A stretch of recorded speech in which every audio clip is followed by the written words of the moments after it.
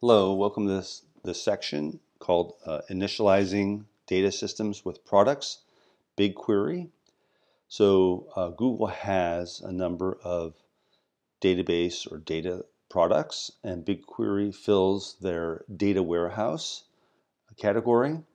And essentially data warehouses are super fast SQL based, meaning you write SQL to interact query them. SQL-based databases, they use a different way to store their data under the hood. I believe the term is called like a column store, and I have no idea what that is. But they store their data in a different way that allows them to be more performant. They're basically though optimized for analytical processing, sometimes called OLAT, online analytical processing. And the idea is this use case is more or less you load the data once and then you just run data queries against it to like reads to find out something, right? As opposed to online transactional processing, OLTP, and that's more like the Cloud SQL product, where in this with OLTP, the use case is you store some data, you read it, you update it, you read it again, right? You're constantly updating the data. And that's the main difference between, say, why you might use BigQuery versus why you might use something like Cloud SQL. One thing about BigQuery is it's not, unlike Cloud SQL, it's a Google product. So you don't have to, like if you remember with Cloud SQL, it's really an open source solution, this Postgres example. And we had to do all these gyrations to connect a client tool to securely connect it to Postgres. We had to have all these different ways of connecting private IPs, public IPs, right? You don't have to worry about that with BigQuery because it's all you're interacting with Google APIs the whole time. And as such, they're always secure and you don't have to like do all those connection methods. There's basically three ways of interacting with it. One is through the console. You can actually run all your queries and load your data all through the console. You could also use a command line extension to gCloud called BQ. And then thirdly, you can use the APIs directly. Okay, so the main idea here is general flow is you load your data up, you store it up there. Now you're talking about gigabytes of data, right? Not just small data sets, or terabytes of data for that matter. And what you're going to do is you're going to load your data up, and then over time you're going to have analysts, running their queries, maybe cron jobs, things that happen in a cycle against that data, right? And so that's called BigQuery jobs. And then the things that are storing your data is tables, ultimately, just like SQL. There's tables, but tables are grouped into what's called a data set, which is kind of like a database, right? And so they're a bunch of co-located tables, and they're stored in a project and in a location. And a location can be a region, like US Central 1, or they can be what's called a multi-region, which is, and I think there's only two right now. There's US or Europe, which is basically spread across multiple regions within like a continent. So I think the easiest way of getting at this is going through a quick start. And we'll just kind of see all these concepts in action. So let me go into my project. Here's my project. I type in BigQuery and I find BigQuery. So the first thing you'll see is here's my project. Oh, I'm in my project, and then this is the listing of the data sets in this project, and there are none. I haven't done anything with it yet. But one thing you can do is, was confusing me at first, is I can actually be in my project training main, but then query things that are in other projects. And we'll look at pricing later, and you can see how this makes sense, because the price to store stuff is separate from the price of executing against it. Okay, so in this case, there's a public set of public data sets, which I need to copy the link to. This right here. Let me just do it, and I'll explain what I'm doing. If you paste this in here, I'm still in my project, training main, but by pasting that in there, it actually added this BigQuery public data to my, so that's another project, and then these are all different data sets that are stored in that project. So I'm not paying for the price of any of the storage of this.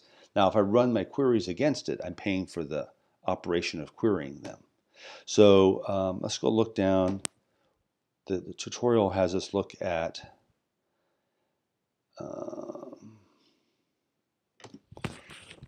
let's see. Just before I forget, from a permission perspective, I didn't dive into this, but I've seen this in my work. There's permissions to read the data, and there's separately permissions to like execute in a project, and so they're distinct. So, just because you have access to data, you need to be in a project that you can actually run the compute to access or process the data, right? So there's separate permissions there.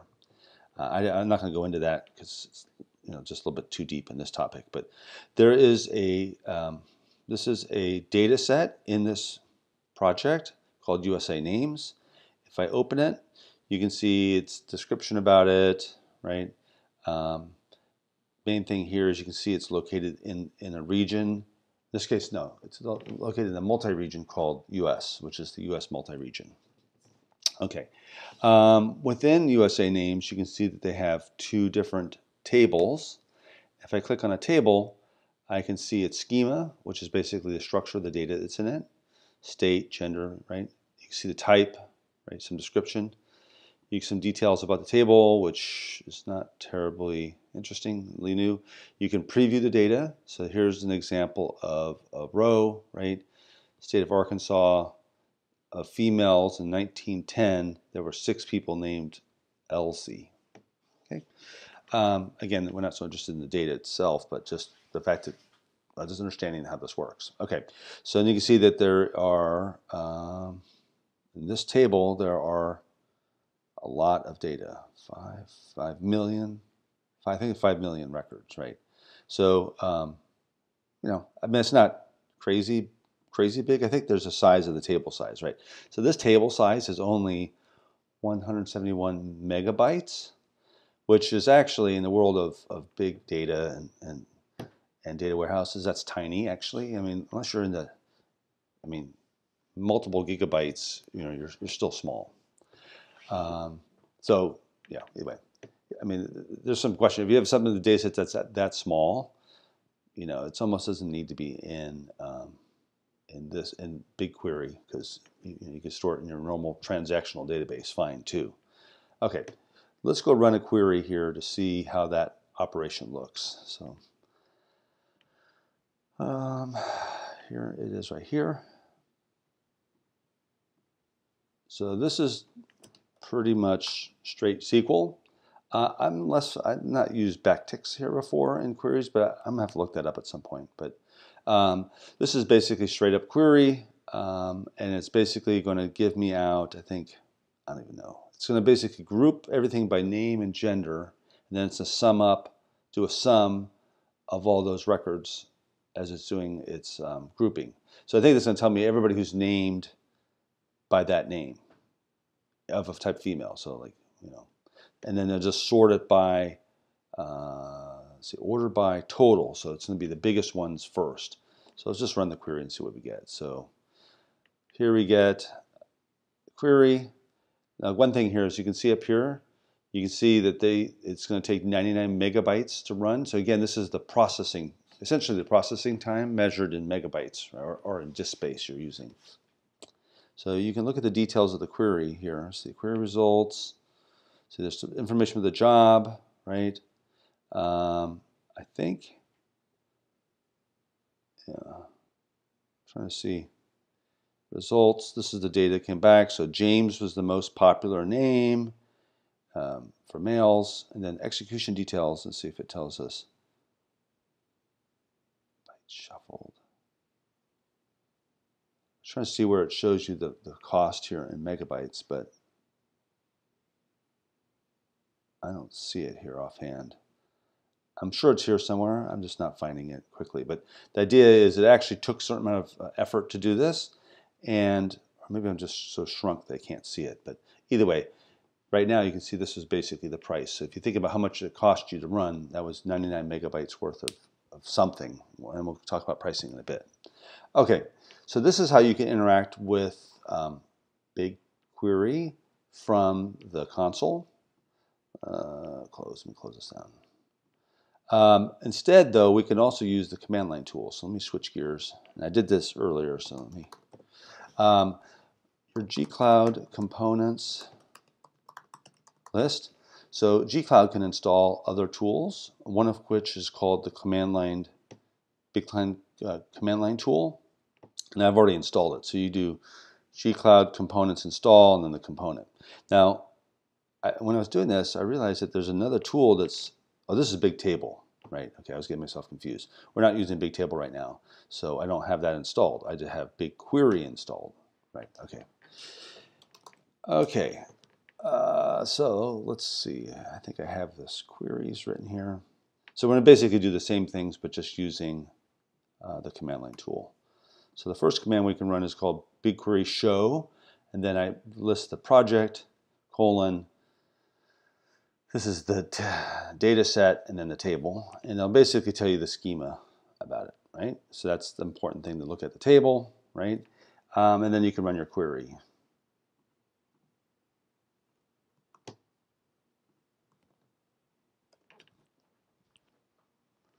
And then there's the same data that we saw earlier.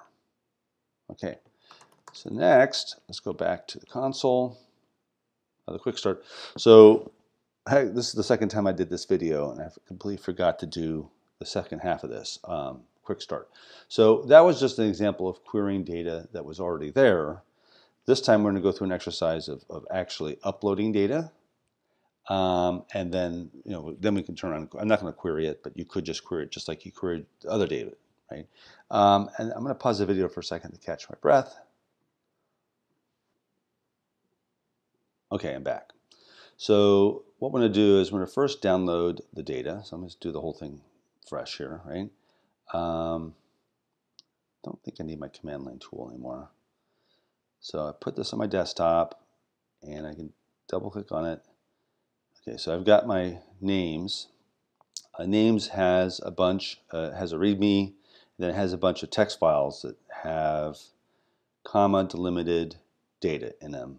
I think it's something to do with baby names, I think.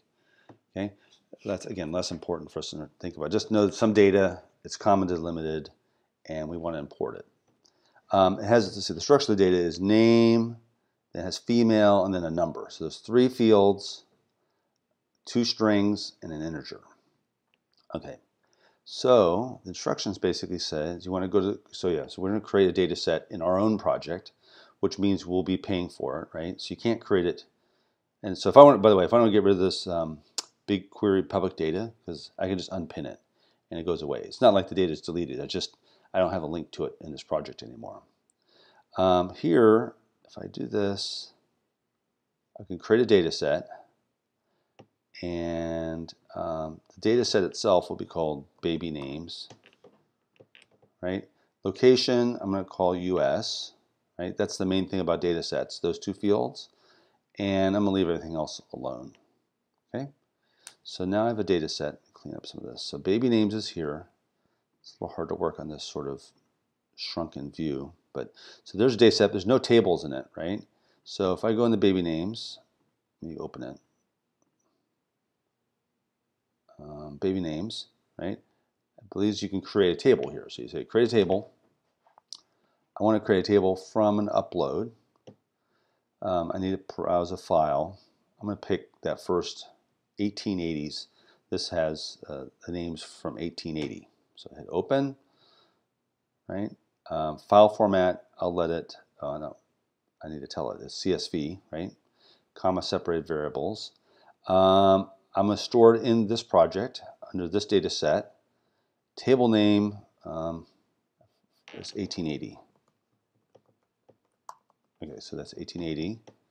And for schema, I guess you could do auto detect, but I'm going to not auto detect it. I want to paste it in, and I'm going to copy it from their example here. So I think they have it here. So this is the format here. It's basically, where am I at here?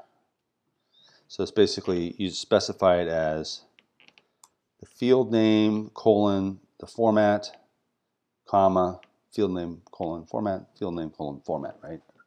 Or type. Okay, so that's that. We'll talk about partitioning in a bit. Right, so we'll talk about this business later. And I just create a table. So there's baby names. So if I clicked on this table, let's see what I see. I see there's the schema, details, and there's a preview of it. Right? And then I can then go, if I wanted to, I can run queries. I'm not going to do it, but you can open a new query. Then you can run a query against your own project, baby names. Again, now you're paying for both the execution as well as the storage. Okay, I'm going to pause for a second to regroup. Just going to switch gears. Okay, we're back. So there's a couple topics we want to cover, and then we'll get to pricing. So the miscellaneous topics, we saw it a little bit when we created that table. There was something about partitioning. There was something about clustering. I'm going to kind of just orally talk about it at a very high level. I don't want to get too deep into any one topic like BigQuery here. But the idea here with BigQuery is you have a lot of data. Like you have terabytes of data. And they're usually grouped by, there's maybe they're grouped by time. Maybe every year there's a date, there's data coming in from each year. There's different ways you can usually divide up that data. And by dividing up your data, when you typically only running queries over a subset of that huge data set, maybe, I guess the thing to keep in your mind is maybe imagine you're collecting data every month for sales or something, right? And you do it for like 30 years. So the idea is you run your queries, though, you're usually running give me all the sales for this year or for this month, right? You're doing sort of a query over a subset of the entire data set. So instead of this database having just one giant, imagine this one giant blob of data, right? That you have to run your query, you have to scan the entire set of data every time you want to get at something, right? What you can do is you can break apart your data into chunks. In this case, we're talking about partitions first, which are basically, imagine different blobs of data. And this time you're splitting them, say, over a particular column, say maybe the year, right? And so that's what this is. You basically can pick a time unit column, which is either timestamp, date, or date time, and you can say partition on that. And then what happens is the data gets stored in these sort of buckets, blobs. I keep on using different terms. In this case, partitions, right? And when you run your query that's maybe over a smaller time range, it can just look at run it over just that section of data instead of the entire blob of data, right? So the idea is this is to basically deal with the fact that you're dealing with gigabytes and terabytes of data, maybe even petabytes, I think. Basically lots of data. And so by doing that, you can have a lot of data in your table, but when you run your queries, you're maybe running off of a smaller subset. So partitions either do it by a time unit column, ingestion time when the data is ingested, or you can have an integer field that makes sense to partition your data on. And again, these fields need to be fields that you're actually going to be doing limitations on, like you're going to do a where clause and you're saying, give me all the dates between these two dates, right? So it's important that these are actual fields, in these two cases, fields that you will be doing queries on them. Now, there's another concept which seems to be overlapping a little bit called cluster tables. You can see this one was limited to time unit columns and integer ring columns, or when you ingested things. This is a little more flexible. You can actually do the same concept of basically breaking apart your data into bunches, right, clusters. But this time you can actually pick one or more fields in an order. And so then in this case, that's going to drive the sorting, by the way, of your data, right? But it also allows you to run queries that if you say, if you pick a certain field and that's part of your query, it's going to only query a portion of this, a whole bunch of data. Like it's going to only hit a certain cluster, blobs. Okay, so either way, this is a little bit hand wavy, but this is common. It's kind of a common pattern when you're dealing with data warehouses. How do you kind of break apart your data into smaller chunks so that you can run more efficient queries? Okay, that's all I'm going to talk about that. Don't want to get too much into it. And there's a third way of doing this, which wasn't well documented, but I bumped to it in my work. Another way of sort of breaking apart your data is you actually can create different tables. And by doing so, which is fun, I mean, okay, so that's not fancy, but what's fancy is you can actually run queries that run across multiple tables and gives you one set of results. And that's what's called, it's basically using a wildcard. So you basically use the star match. So you'll say like, you'll name all your tables, blah, blah, blah, with maybe a date on the end, like maybe like 2021, 20, right, or whatever, or 12, right, for the month. And you'd have one monthly data sets.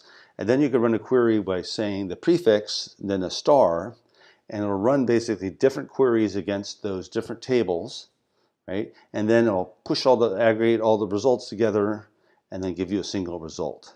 So that's another way of sort of partitioning or breaking apart your data by actually just storing different tables all together. And then again, that'll be more performant because if you want to just do one day, you're only hitting one table. If you're hitting, depending on how you put your star, you may be hitting a month's worth of data, maybe a day's worth of data, or maybe a year's worth of data. Okay, so that's another way of sort of breaking apart your data and then run more efficient queries. And the last thing I want to talk about is pricing, and just real briefly. There's two parts of pricing, like I mentioned earlier. One is you're paying for the processing itself. The second part is you're paying for the storage. So storage, I don't think I have the actual price here, but storage, you're going to pay for, there's sort of two price points. There's the main price point, and if the data hasn't been touched for over 90 days, I think you pay half price going forward. So that's storage, pretty straightforward. For the processing, there's actually two models. One is on demand, and that's basically you don't sign any contracts or anything. You're just saying, I'm going to do it. And you get like 1 terabyte free. So when we used 99 megabytes, we were eating into that 1 terabyte. And then once you run out of your free allotment, you get $5 per terabyte. So that sounds like, terabyte sounds like a lot, but in practice, if you have a lot of data and you run a lot of queries, you'll easily hit this limit pretty fast. Okay, so if you think you're going to do a lot of processing, you can actually do flat rate pricing, and you basically buy. It's basically like you're buying a commitment. You can buy monthly, annual. And I don't want to get into the full details of it, but this is basically if you're predicting that you're going to run a lot of these, you'll probably get a better deal by going to flat rate pricing. That's usually true for anything with cloud. That's pretty much. I guess there's a first gigabyte of storage is free also, so you get a certain amount of data. So my little data set's not going to cost me anything that I put up there. Okay, I think we're done with the BigQuery topic. Again, that was kind of a quick overview of it.